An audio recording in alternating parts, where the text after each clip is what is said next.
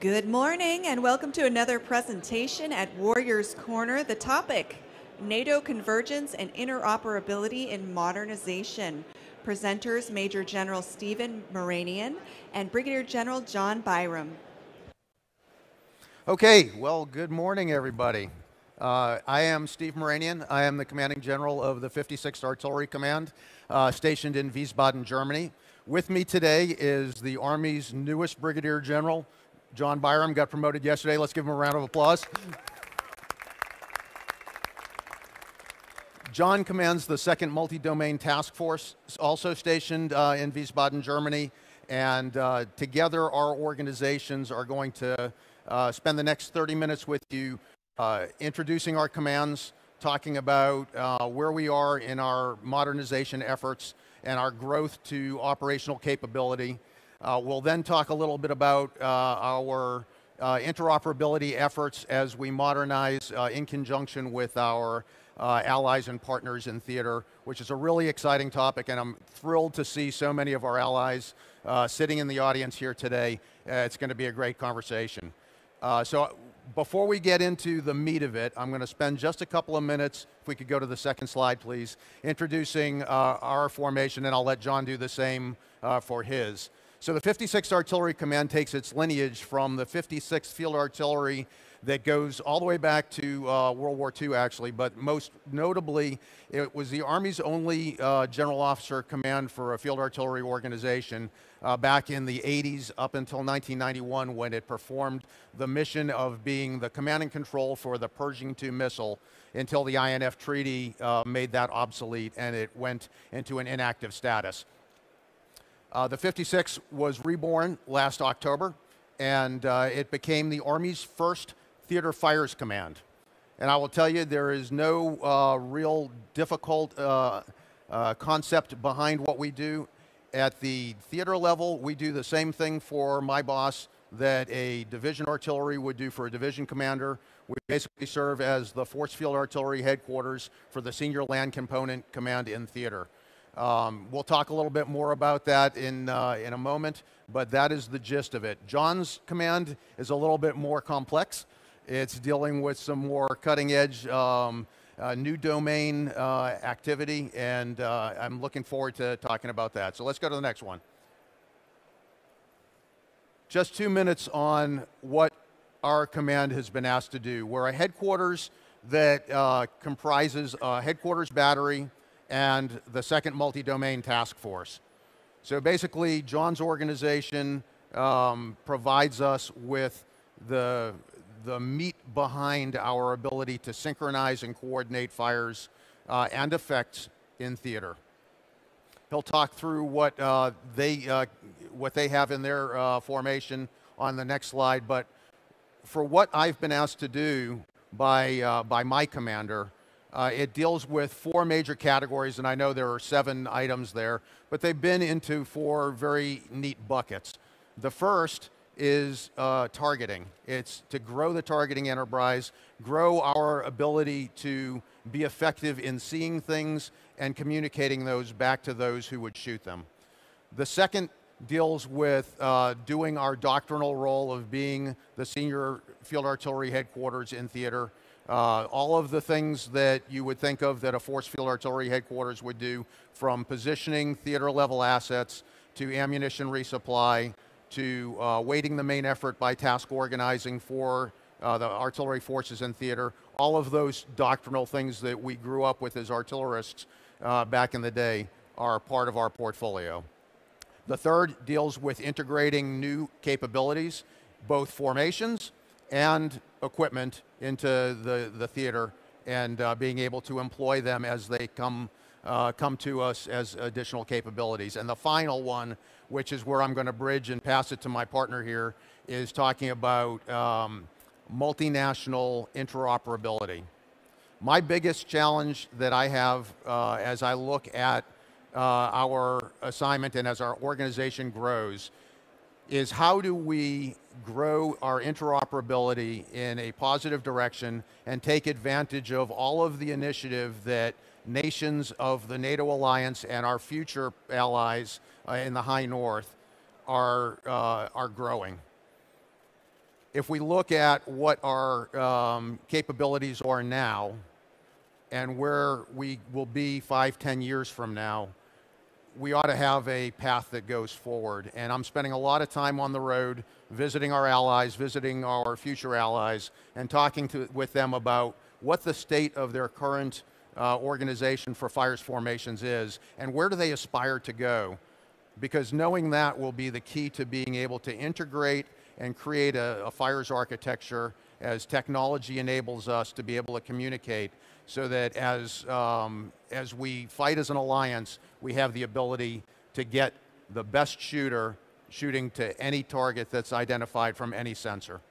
So with that, I'm going to pass it to John and look forward to your questions here in a little bit. Good morning, everybody.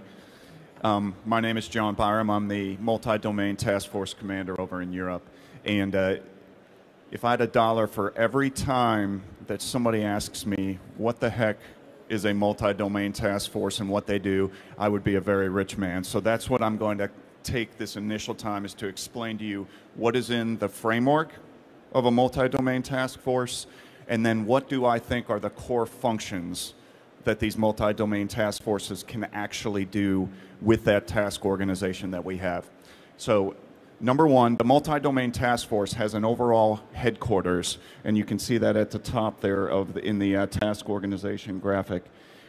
That headquarters is very similar to a brigade headquarters, but of note, it has a very robust fire section within that. So you're able to either have internal fires capabilities that you can plan and synchronize fires, and when I talk the fires for that, I'm talking the lethal fires, the kinetic fires. And then you have the ability to synchronize that as well. But what I would argue is the bread and butter of the multi-domain task force is the multi-domain effects battalion, that MDEB they're calling it. What that has that is very unique is internal to it, it has an MI company, a military intelligence company, that I have it focused primarily on the targeting aspect of intelligence.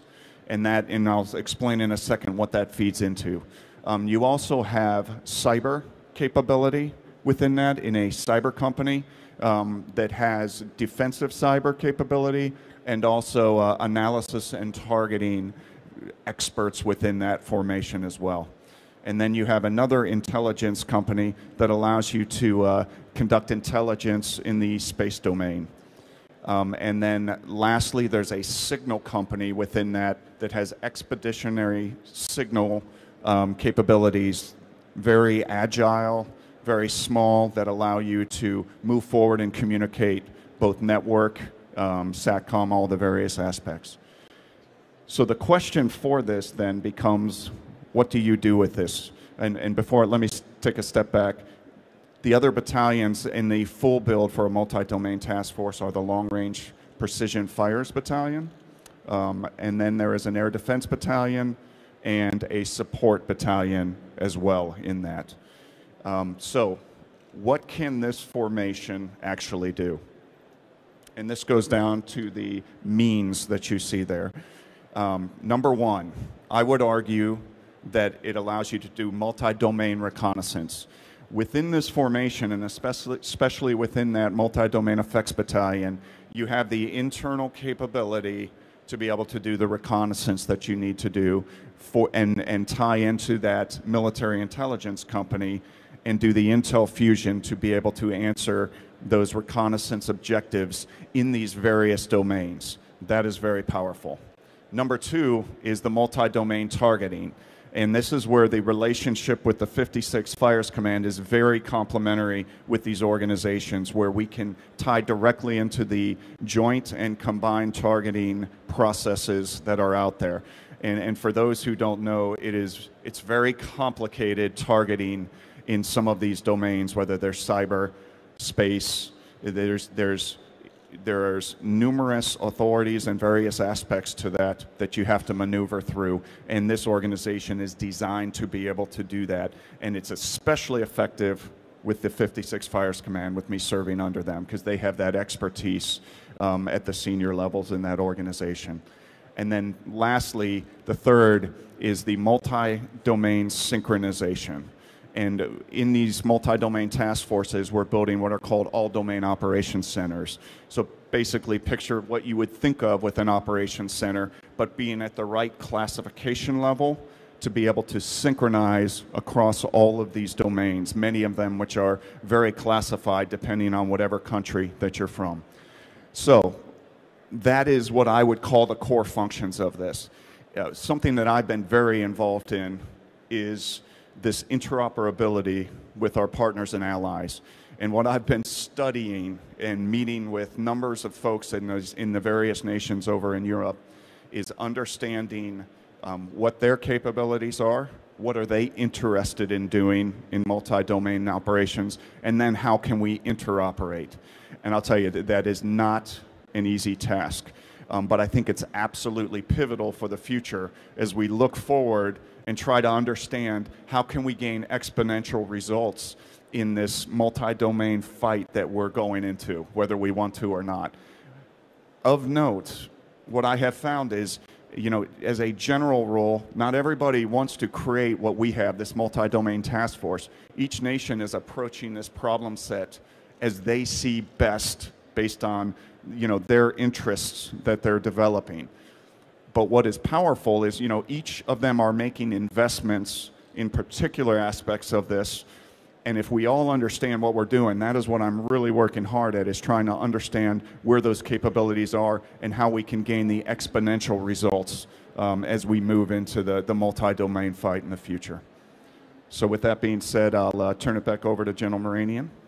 Okay, well, thank you. And I hope that gives you a little bit of meat on the table to stimulate your thoughts, and we're looking forward to answering your questions about our formations and what we're doing currently in Europe and the trajectory of where we're headed. Yes, sir. Here you go, sir. Thank you. Sebastian Sprenger with Defense News.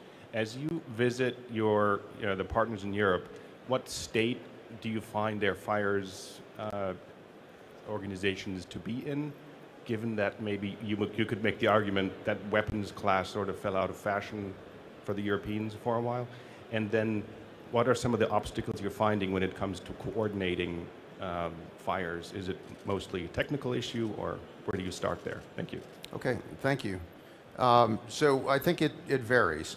All nations, to include the United States, after the wall fell in the early 90s, took a trajectory with regards to combat forces that was a result of the peace dividend. So several countries did decrease the amount of their artillery forces. And so I think what we're seeing from watching what's happening to our east is seeing that fires formations are very relevant in 2022 and in the future. And every nation that I've engaged has fires formations, and they aspire to modernize and grow them, just as the United States is as well. With regards to the challenges that we face, we've had exercises. One of the great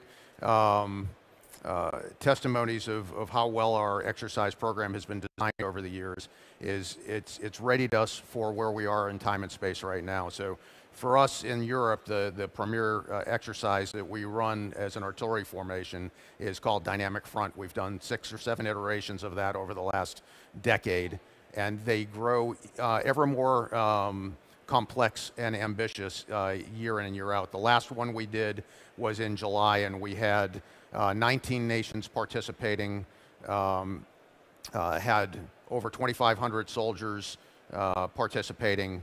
We, for the first time, did a proof of principle where, in addition to having a U.S. artillery brigade that's stationed at Grafenwehr, Germany, we put together a multinational fires brigade comprised of 11 different nations that came together as a headquarters under the Allied Rapid Reaction Corps as the command and control.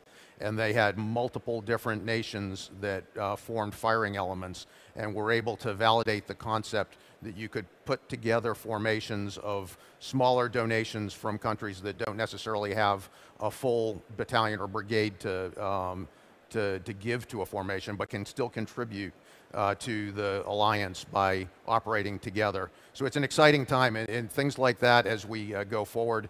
You know, as I engage with different allies and partners, that what I'm finding is you know, common threads of places where we can pull together capabilities, as John mentioned, and creating the exponential growth. So as we cluster potentially nations that are geographically close, or have cultural commonalities, or even weapon systems commonalities, I think that's the way ahead as we look to be able to optimize the artillery that does exist in the alliance as we modernize and make sure that everything is able to be brought to bear in the fight.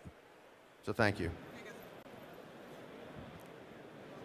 Hi, Sidney Friedberg from Breaking Defense Generals. Thank you very much, and congratulations.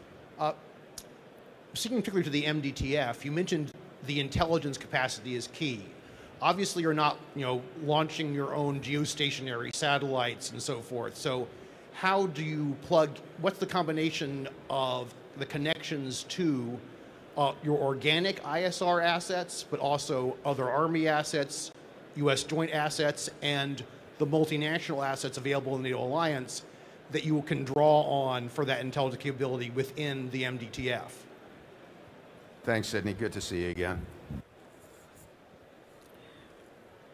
Sir, thanks for the question. Okay, so, and this may seem a little elementary in basic thinking, but how I approach that is in order to be successful in this multi-domain task force, in doing one of the two tasks that the Chief of Staff of the Army gave us, which is to synchronize long-range precision effects across multiple domains.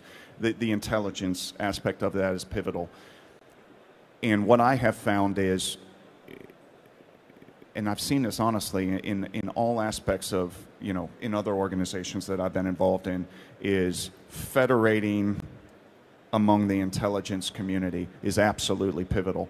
And so for us to do that, what I'm doing is investing in understanding all the various intelligence capabilities in all those areas you talked about, whether it be within the Army, whether it be within the Joint Force, whether it be with our multinational partners, is building the framework to be able to maneuver through those various intelligence capabilities and to draw from that to go against our very specific problem set.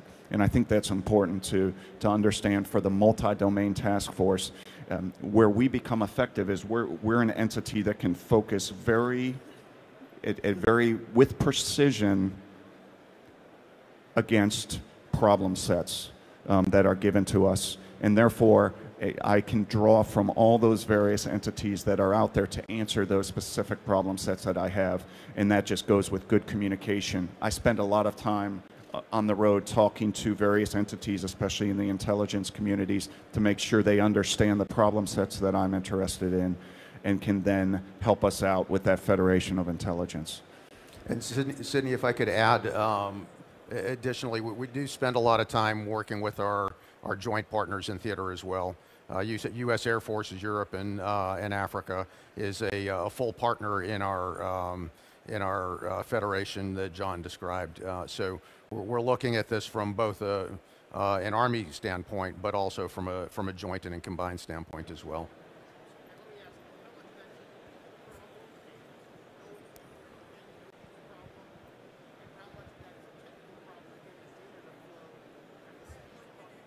Sidney, could you say that again into the mic, please, for the live stream?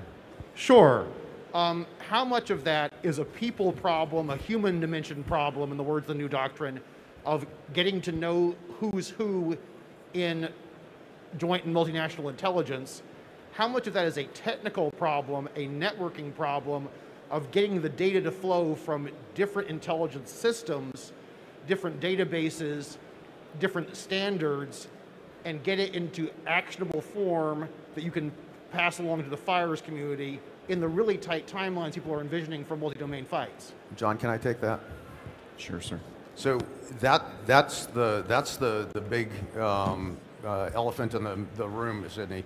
You know, how we're able to, in the future, be able to leverage the advancement in supercomputing and AI to be able to gather from all sources, whether it be national technical means, whether it be an observer on the Hill with binoculars and everything in between, from not just the United States, not just the U.S. Army, but our joint and allied partners as well.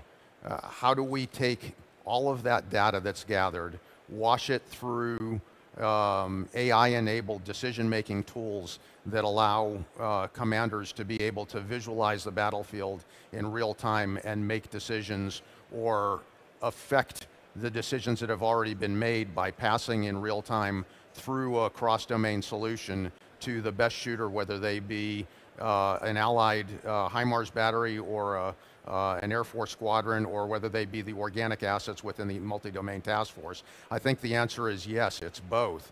There is a human side of things because we're going to have to grow to get comfortable with the direction that we're going to go in the future with AI-enabled decision-making tools. But it's also a technical challenge that will continue to grow and evolve, and things are just going to get faster as we go. So thank you for that. Sir, it's Lieutenant Colonel Skrzek. I'm the Polish Army liaison to HQDA. I wanted to ask, because we are talking about very sophisticated capabilities here, and these are very welcome, and some of them are connected directly to forward posturing. And what kind of challenges and what are your expectations? What kind of challenges do you see when dealing with partners at the frontiers of NATO within this forward posturing realm, especially when those allies and partners are not part of the Five Eyes, and this is the more challenging? Let me start, and then John, please feel free to jump in. So that's an excellent question. And I think in an alliance of 30, we have, of course, 30 and soon to be 32 national policies on how we share information, what's available, what's not. And so I try to think of it as a positive and not a negative. There's an opportunity to get better at sharing information. I think the mission partnered environment initiative that is ongoing in Europe to be able to bring folks into a network that allows us to share information is the key. I think partitioning that to allow each nation to be able to share what they feel comfortable sharing is going to be the way forward. So bringing everyone into a mission partnered environment that can be tailored and managed based on national caveats and national beliefs is the key to how we get around that. And I think it's an opportunity as opposed to a challenge. John, if you'd like to jump in. The one thing I would add to that then, sir, just to continue that conversation, is the exercises that we're doing with the various nations, allies and partners, are absolutely pivotal to working through what you're talking about. You know, we can sit here and think through this all day, but until we actually work together in very realistic exercises, whether those, be command post exercises, and force ourselves to have to be able to work on that communication, that interoperability. What I've seen is we're able to make significant gains in the areas that you're talking about when we work together very closely, when we actually conduct these exercises. And I see it improving dramatically. I've seen it with the various exercise campaigns that we've had, and sir, you might want to mention a few of those. So one of the things that I think is critical as we look at how to optimize a mission partner environment is to make sure that we're not building a structure for an exercise and then tearing it down after the exercise. What we need to do is ensure that we've got a REL NATO environment that is persistent, that exists at all times, so that our day in and day out interactions can be conducted via that network. And then, as classifications go up and down based on national policies, then we work through those. But I think if we look at the technology enabling us to be more inclusive as opposed to being more restrictive. It certainly is a trajectory that we want to go. Thank you. I think we have time for a couple more.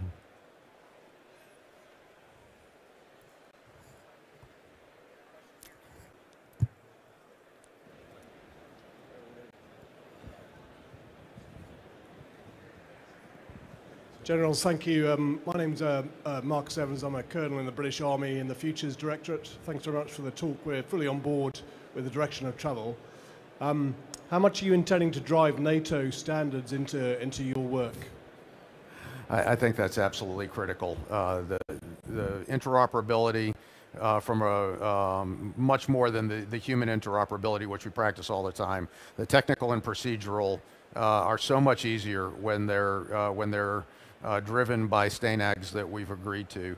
And so as we start breaking new ground into thinking through how we create effects in domains that have not been widely rehearsed and practiced in the past, I think we need to continue to evolve using our time-tested procedures of developing the STANAGs to allow us to understand what the baseline is for interoperability so that we can snap that chalk line and then adjust from there as we need to.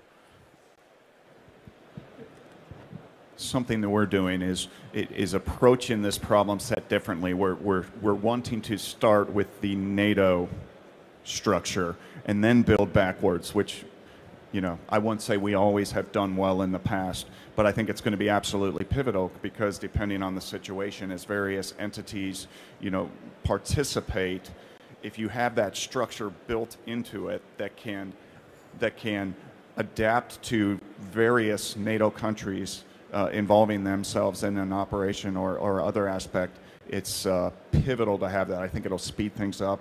It'll speed up how fast we can communicate, work together, and interoperate. And I would add, in addition to our travels to visit bilaterally with our allies and partners, we've also spent a bit of time traveling to NATO headquarters as well. We're limited, obviously, by the amount of days that we can be out and about, but we have been to NATO Corps, we have been to JFC, we have been to NATO headquarters at ACO, and we continue to have conversations about how we become a combat multiplier for the alliance and not just for the U.S. Army or the U.S. Joint Force in Europe. Sir? Lieutenant Colonel Lakey, retiring, the guy who drew this up on a whiteboard for General Brown back many years ago. I don't know if you've ever heard people say bad things about me, but my question is a little bit, how do we see this evolving? Because I've been out of it for a few years, and how do you relate? I've got two parts. The other part is, how do you think about the difference between a multi-domain task force in Europe, and of course, we envisioned a lot of it in the Pacific, so I think that's another key theater, and those are two things I just wanted to ask you. Thank you. First, and this is my viewpoint, I think we have it about right in terms of the framework, in terms of the task organization. So if you built that, what I'm seeing is between the first and the second, who we communicate very closely with, it's very applicable as a whole to various problem sets. But make no mistake, the different theaters you approach them very differently from a multi-domain operational aspect. And some of it is extremely obvious. You know, they're dealing with large oceans in the Pacific and the tyranny of distance. In Europe, that is not the worry. They're working at trying to break in, understand the A2AD bubble and how they can penetrate that, whereas in Europe, you're basically, within that. So you approach the problem set very differently. I think the key difference in this is you're each going to have different priorities from that combatant commander and the ASCC commander. What I've seen is the difference is those priorities are just different based on the theater, on what you're going to focus on. And there's nothing wrong with that. I mean, from the high levels, they gave us full flexibility to approach this multi-domain problem set from to be able to tackle that and figure it out based on the theater. So I've had a lot of flexibility in doing that. I was not caught in having to do it like somebody else. Sir. Well, listen, this has been an absolute pleasure. We look forward to continuing the dialogue with you as we walk around throughout the rest of the week here. We are unfortunately out of time, but thank you for your attention. Thank you for your thoughtful questions, and have a great day.